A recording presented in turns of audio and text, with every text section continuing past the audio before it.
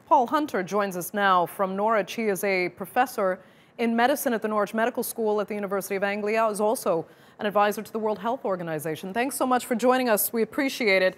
I mean, maybe I'm being naive here, but I felt rather encouraged hearing that 2 people infected with the coronavirus had been treated and released from hospital. Do you think that's a positive sign that this virus may only be as dangerous as the normal flu virus that we're all at risk of all over the world every year? Well, I think they're certainly not the first cases, I'm sure, that have actually recovered from this infection and have been discharged.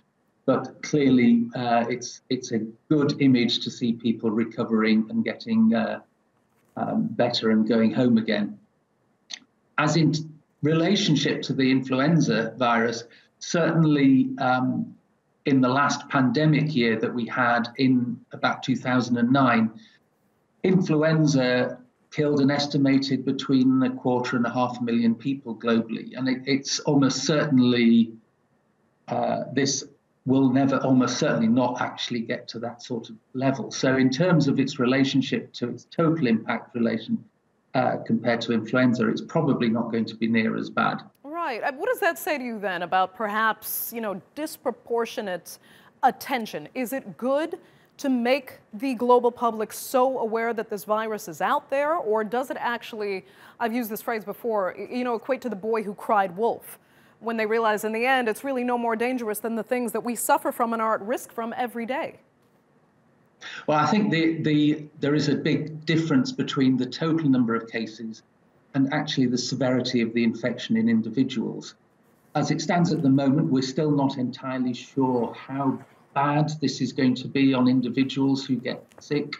People, at the moment, the death rate doesn't seem to be as bad as it was in the SARS epidemic, but these things have a habit of developing and changing over time. So it's absolutely right that we are being cautious about trying to control the spread of infection.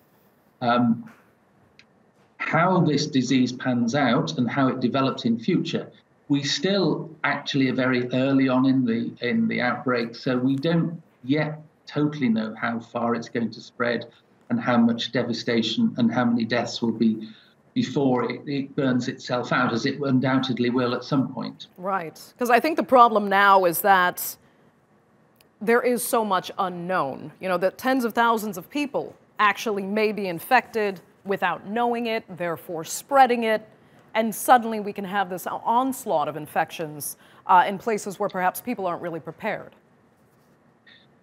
Absolutely, and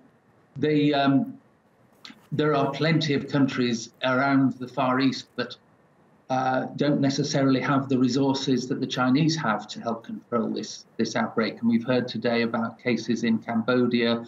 That yesterday there was a report of people of a person-to-person transmission in Vietnam. So it is a risk, but regionally, in more wealthy countries who have perhaps better healthcare systems and more resources, the evidence from SARS was that we were able to control spread in these countries, although they did have particular problems in Canada as a result of, I think, they relaxed hospital infection prevention measures a little early, and there was a big outbreak in Toronto as a result of that 20 years ago.